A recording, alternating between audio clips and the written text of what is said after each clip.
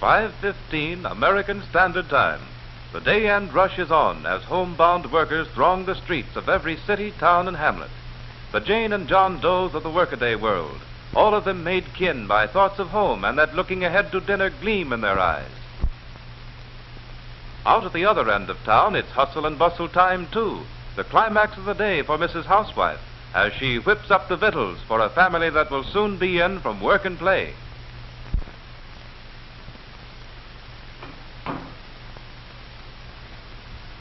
Chubby tore Dorothy's dress today.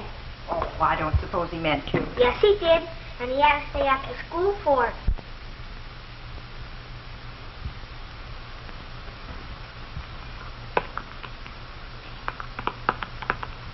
Nearly through, dear?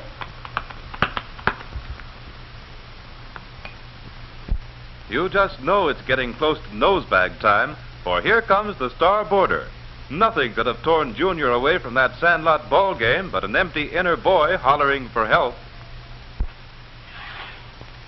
Hello, son. Hello, Mom.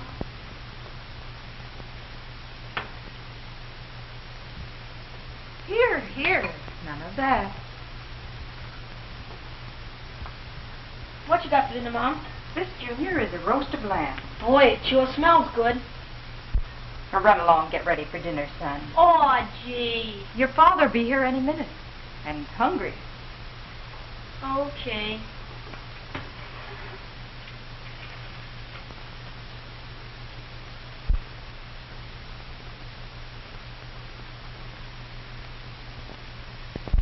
And does Mary Butler know her appetite appeal? It's Del Monte early garden peas tonight. And when those succulent green gems go on the table as a partner to that roast, well, can't you just smell a dinner fit for a king? Well, how'd the baseball game come out today, son? Swell, we beat the Sluggers 3-0. You did? Make any home runs? I made one. Good.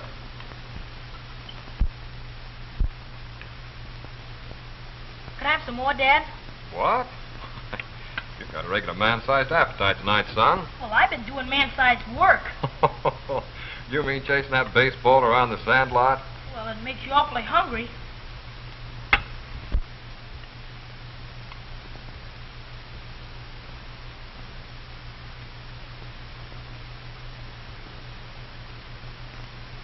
That's his third helping, Daddy. So what? You've had 2. Now, children. There's plenty for everyone. Daddy, did you have peas like this when you were little? Yes, Lynn, we had peas that tasted just like these. Only not as often as you do. Why not? Well, we had to wait until they were in season. I used to go out in the garden and pick them fresh for dinner. Daddy, how do peas grow? On a vine, stupid. Don't you know anything? That's enough, Junior. Finish your dinner. I mean, how do they get in the can? You really want to know? Uh-huh. Well, I'll tell you. After dinner, we'll get the big wonder book and I'll tell you the whole story.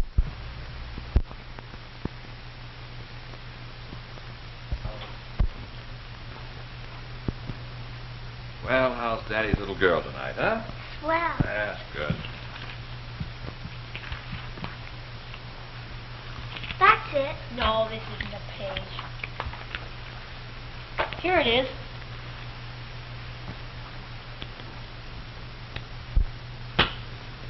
You know, when I was a boy, we had a small vegetable garden not far from the kitchen door. When peas were in season, Mother used to send me out to pick them. She and your Aunt Carrie used to shell them by hand. But nowadays, think how much easier it is. Why, we can have fresh peas any day in the year, grown especially for canning on great farms like this. Down below, hedged around by a checkerboard of golden grain fields and yellow-green corn, are the pea fields of the Midwest, heart of America's great pea-growing region. Much of this fertile soil, as in other favored pea regions, is now farmed by Del Monte, clan-planted, to bring each field to perfection in proper succession, that canning may continue in full swing rhythm throughout the season. Here, during the Black Hawk War, a trio of famous men, Abraham Lincoln, Zachary Taylor, and Jefferson Davis, gathered together in council on a piece of land now farmed by Del Monte. Who could have foreseen in that distant hour that the rolling prairies of Illinois would one day become this lush green garden?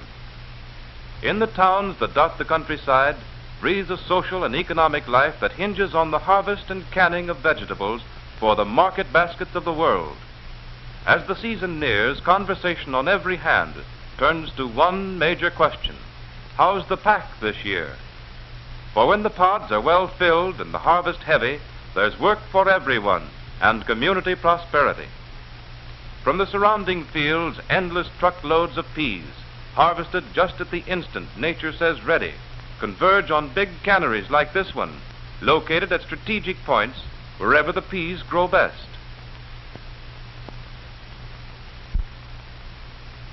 Long before the vines in the fields poked their tendrils above ground, Del Monte field men were busy on soil tests, fertilization, selection of seed, and painstaking soil preparation, lending every scientific aid to develop the finest peas that can be grown.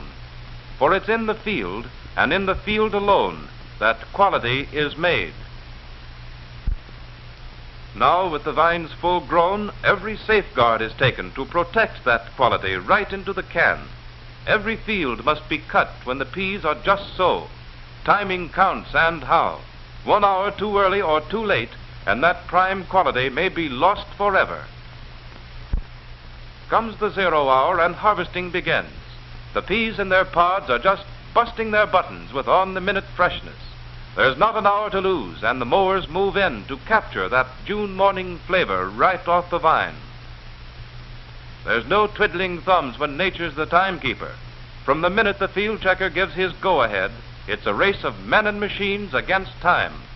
It's a chain of many links, this harvest job, each dependent on the other.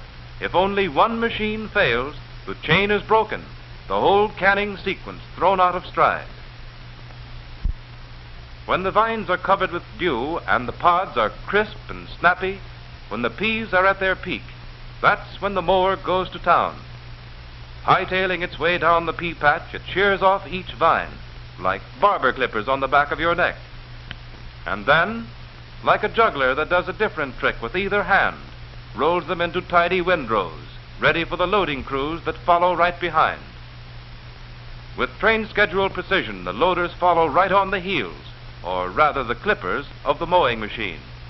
Pods are still crisp with dew as that venerable farm tool, the pitchfork, begins hoisting them onto the wagons. Relentlessly, the wagon trains move down the windrows, pitchers on either side holding a steady pace to keep in motion the rhythmic cycle from cutting to canning. There's no stop sign for these men until the wagons are loaded. And if you've never worked on a farm, just try that on your sacroiliac.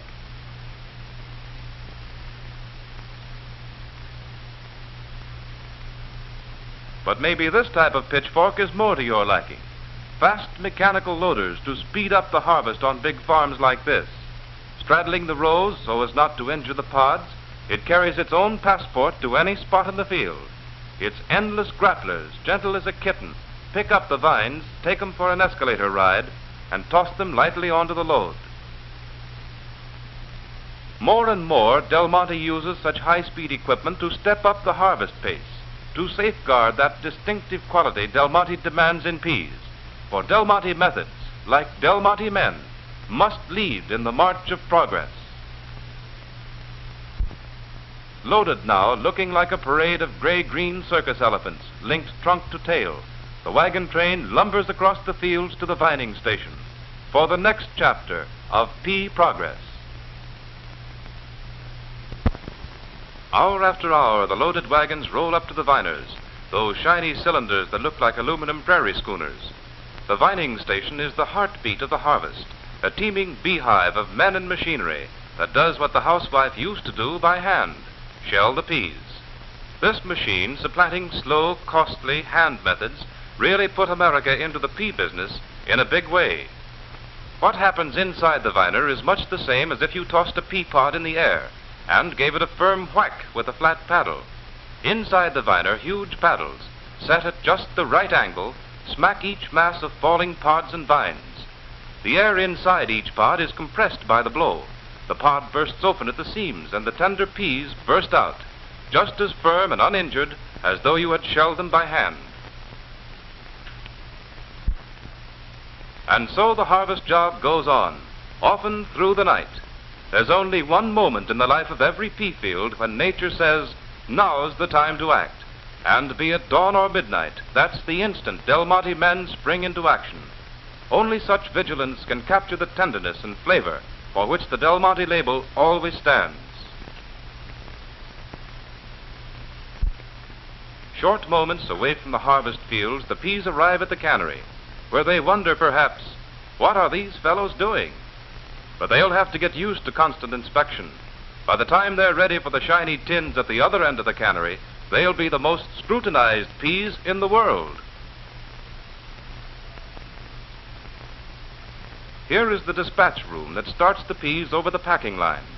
From here on, every pea will pass through test after test, elimination after elimination, until at the end, only the very prime peas will have won their spurs for the Del Monte Early Garden Pack. From start to finish, it's every pea for himself, and only the fit survive. Chapter 1 in the cannery story is the shaker cleaner, a cute gadget with a movement like a rumba dancer, only more of it. The peas dance along until they find a convenient little manhole to drop through, while any pods, stems, or bits of vine get shunted onto a sidetrack. This is just a sort of warmer-upper. Those peas ain't seen nothing yet. Now the peas cease to be landlubbers and turn into long-distance swimmers, and what a dunking! In the riffle washer, they shoot the shoots in clean, fresh water, so regulated that peas pass over, while heavier matter is trapped in the riffles. Then they get taken for a ride by a spiral conveyor that boosts them along to a rotary washer. Being heavier than water, peas sink to the bottom. Bits of stems, leaves, or skins are skimmed off the top. By now, Mr. and Mrs. P began to think life in a cannery is one long Saturday night. In the rotary washer, they take a scrubbing like a small boy whose folks are expecting company. If peas had ears, this washer would get behind them, and that's no fooling. The next operation gives two things, an elevator ride and a bubble bath.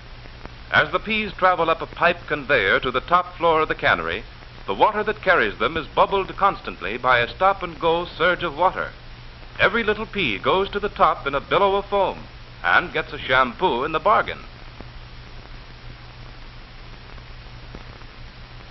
The water separator drains the peas and at the same time eliminates loose skins and broken pieces. Now here's real magic, the Colossus grater, and what sleight of hand stunts it does.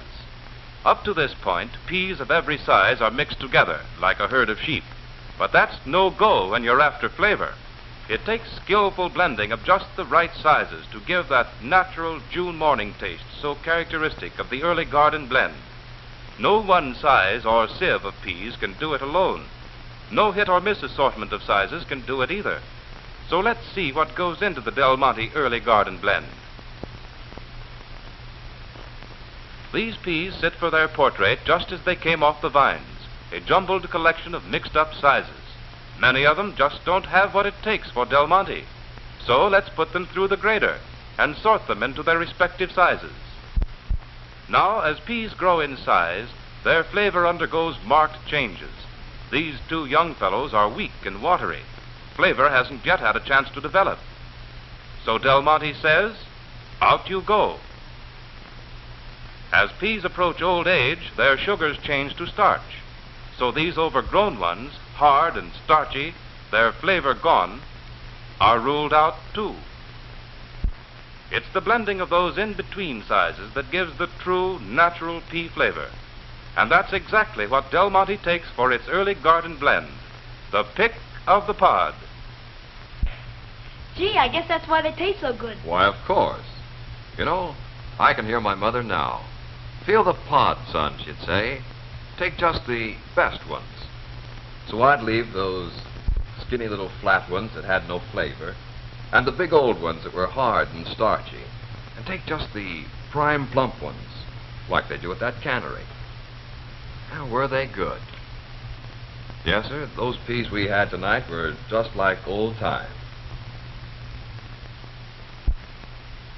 Yes, that's one important keynote to Del Monte flavor.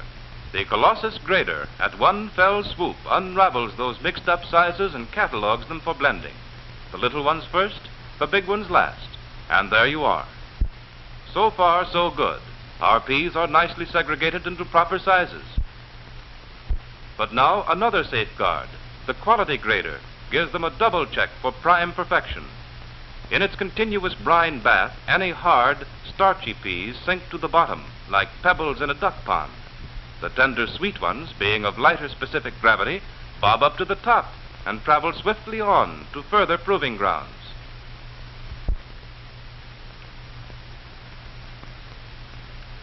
Still, the elimination race goes on.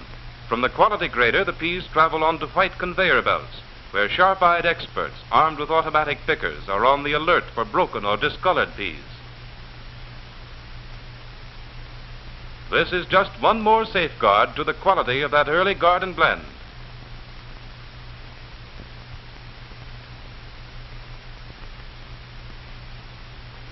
After this careful working over, the peas roll off the belt and into hoppers that channel them into the blending plumes. These bring together peas of the selected sizes, not too young, not too old, but just those exactly right in-between sizes to produce that natural, delicate, right-off-the-vine flavor. There's no hit or miss, no guesswork in that famous Del Monte pack. When these selected middle sizes come together in the final blend, you get a balance of the finest flavor ever captured from a garden on a dewy June morning. Up to this point, it has been a long series of cold tubs and showers for those fast-traveling peas. Now, in this long cylinder, the blancher, they take their first hot water plunge, winding up a cleaning job that started way back at the other end of the cannery. And then, just as you do in your own shower of a morning, the peas jump under that last cold spray on the shaker washer. By now, every one of those ambitious young peas knows its bend places, and no mistake about it. Comes now the final ordeal, a rigid inspection for broken pieces or discolored specimens. If a pea can get by this gauntlet of sharp-eyed eliminators, it can throw out its chest and say, "I'm a world champion. I made good." Why all this trouble, all this constant inspection, the careful selection and painstaking elimination? Because Del Monte is determined that any product under its label will be the best that nature, science, men and machines combined can produce. That's the answer. These are the prime peas of the harvest, skillfully blended to produce that succulent right from the garden flavor, uniform in color, uniformly tender, as perfect as nature could make them. It's the last lap now, and those tender peas, like a June morning peeking at you through a window, are lined up at attention, awaiting their turn at the filling machine.